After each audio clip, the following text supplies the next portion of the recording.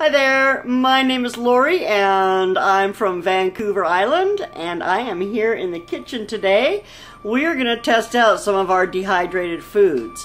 If you haven't seen my dehydrating video on blanching potatoes, whether you should blanch them or not before you dehydrate, you should check that out. We are going to test the results today and I'm going to let you know my final verdict on whether you need to blanch or not blanch potatoes before you dehydrate them. So, let's get to it.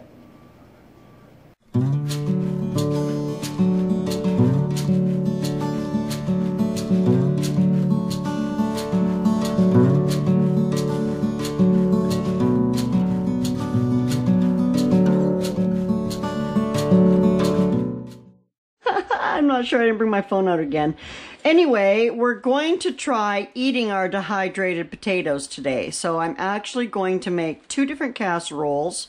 Well, they're actually going to be basically the same casserole, but I'm going to do one with the blanched potatoes and one with the unblanched potatoes, because I want to see if there is actually a difference in the looks of the final product and, more importantly, the taste of the final product. Because yes, this looks better in a jar, but it probably added an hour to the process, having to blanch and then rinse and all that. So is it really worth it? This is going to answer that question for me.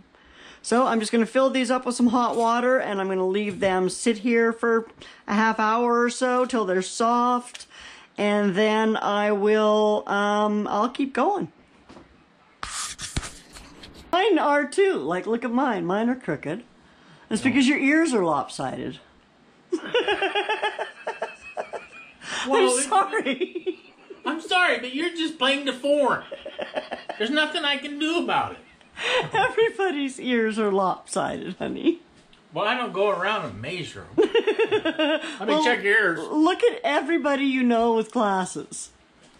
Do I have to? Well, not right now, but when next time you see somebody with glasses, look at them, and their glasses will be slightly crooked. One side will be a little bit higher than the other. It's because their ears are lopsided. Like, oh no, I got another deformity. Gee. Well, it's just the one. The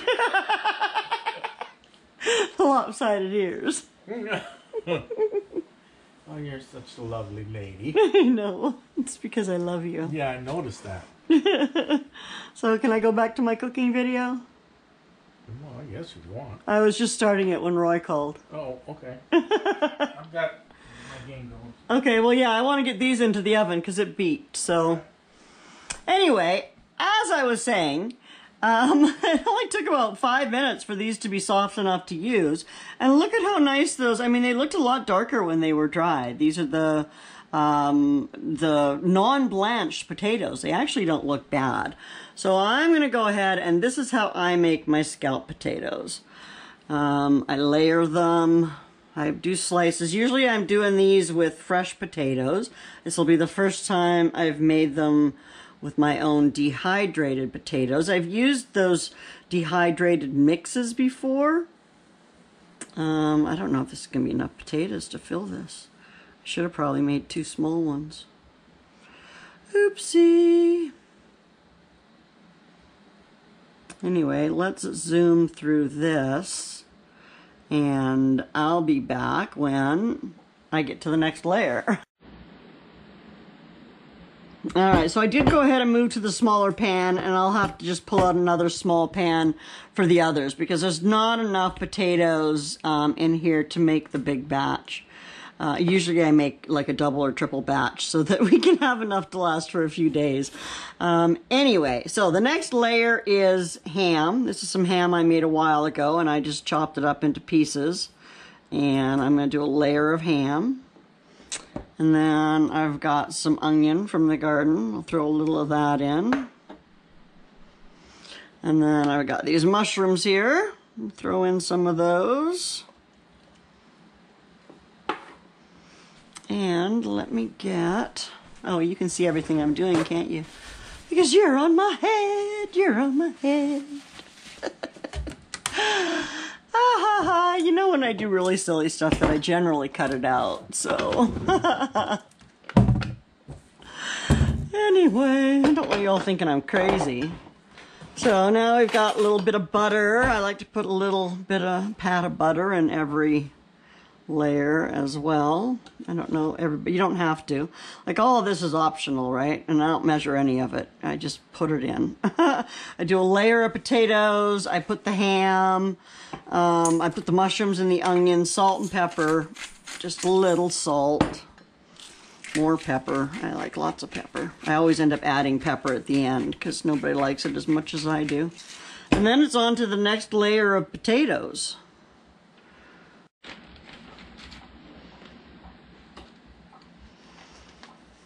So here we go. I've got my 2 pans here. I went down to a bread pan with this one.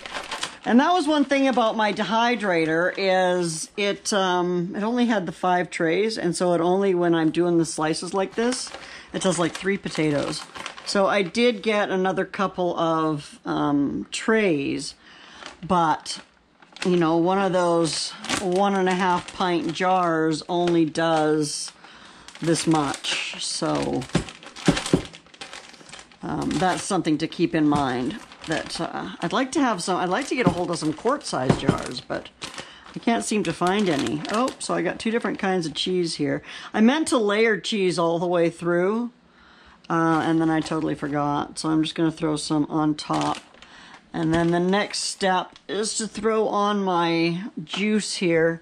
So I think I've mentioned this before, is that I'm a home style / convenience food cook. I quite often mix the 2 of them together. So this here is just cream of mushroom soup and milk, and it's 2 cans. And usually I actually do cream of mushroom and cheddar cheese for my scallop potatoes, but I didn't have any cheddar cheese.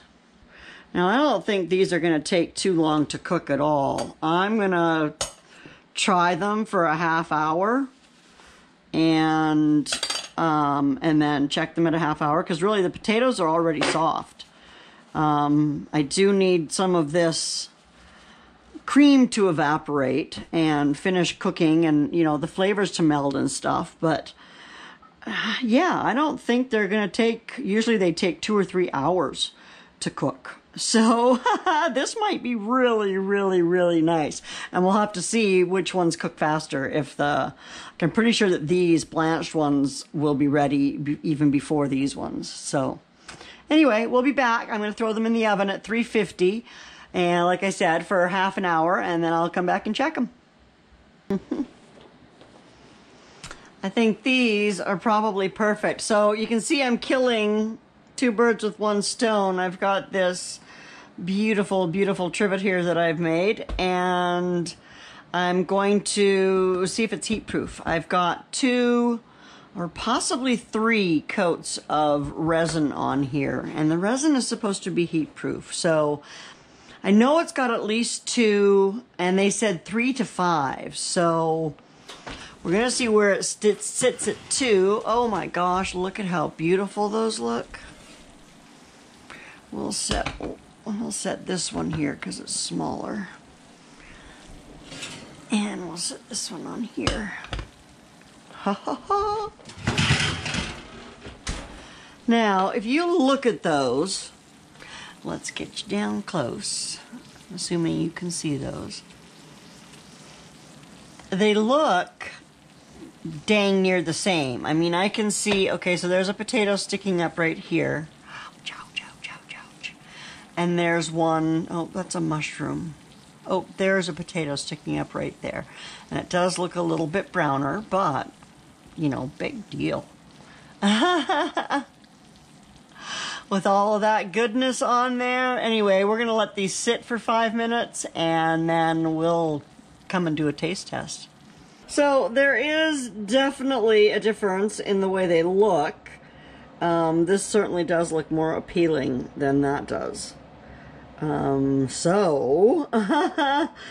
on appearance, blanched wins. Anyway, okay, continue with your potato review. Okay, it felt like the unblanched ones were a little more chewy Okay. than the Yeah, I wonder if that has more to do with them being thicker, that could be. right? I am going to try my white potatoes, or my red potatoes, some of those. Yeah. I'm going to bring in and I'm going to try them, and they'll be the same thickness. But I can't really tell a difference in flavor of the potato. I've been, Okay. like I said, I was dividing out the potato by itself. Yeah, because if I bit into a piece of meat, it changed the flavor. Right, yeah, absolutely. So anyway, So which one did you like better? The blanched ones. I The guess. blanched ones, and why? They tasted better. They do, okay. Jeez. So it wasn't a visual thing for you? Oh, come on. Well, yeah, that's true. What am I thinking? Okay, well, part of it I think might have been visual for me, but I didn't like either of them. Well, I believe that. I didn't like the ham. The ham tasted like it had freezer burn. Oh, shit. I didn't like the texture of the non-blanched ones. You're just too damn picky. Sorry. Well, I think next time I'm not going to soak them. I'm just going to add extra liquid into my creamy sauce, and Okay. that way they'll soak that up and be delicious. So now what are you going to do with what you got out there? Well, if you like it, you can keep it. You can eat it for leftovers. If you don't like it, just toss it, because I'm not going to eat it. All right. So you decide. I will. All right. All right. All right. All right. Bye. Bye, kitty.